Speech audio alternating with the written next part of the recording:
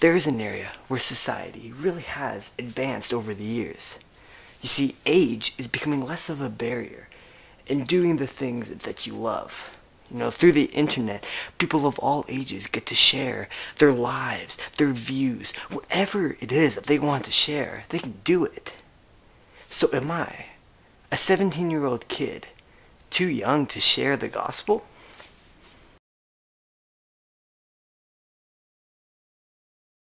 Obviously, I like to think not, because otherwise why would I be here?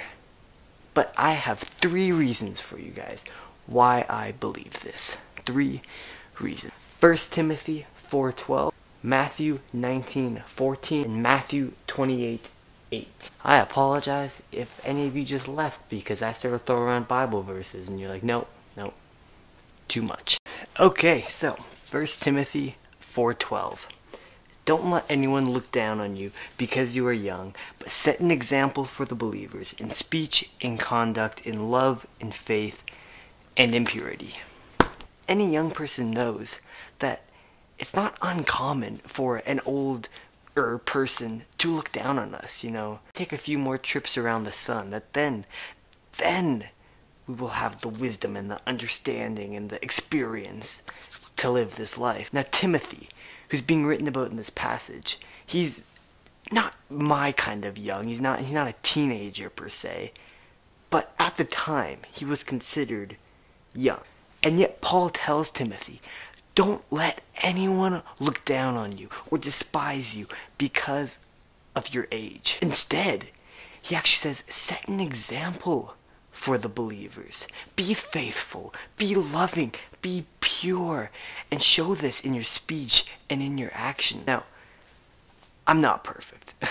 I am far from it, in fact, and chances are you're not going to agree with everything that I say, and that is perfectly okay. All I'm doing is sharing my view, my unprofessional, unformally educated view.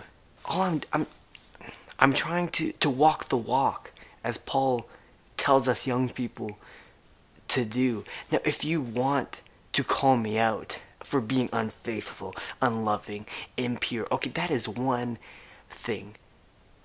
But don't say that I'm too young. Alright, Matthew 19:14.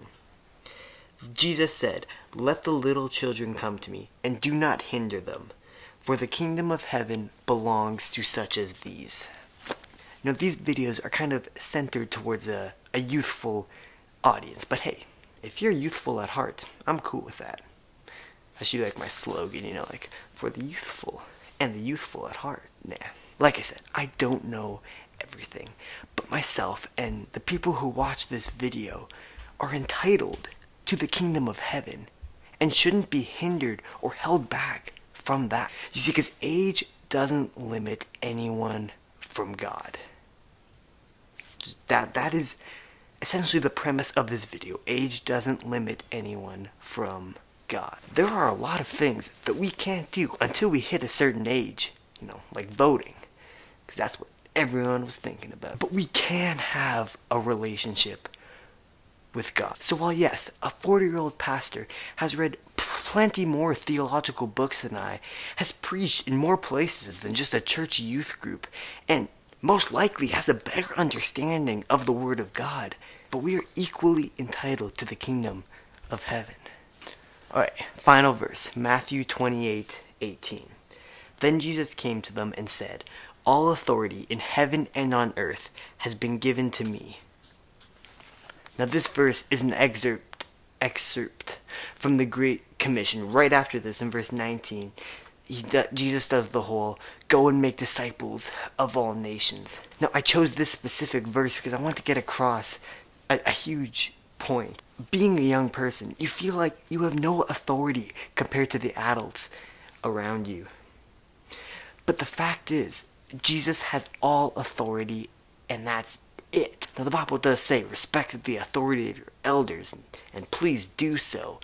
But this is a different kind of authority. This is a limited kind of authority given to them by God that must be obeyed because it was given to them by God, but it's not all the authority. At the end of this section, Jesus says, "And surely I am with you always to the very end of the age."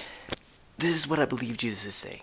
Don't get a big head, because I have all the authority, not you. But live your life knowing that all the authority of heaven and earth will be with you when you go out and preach the gospel.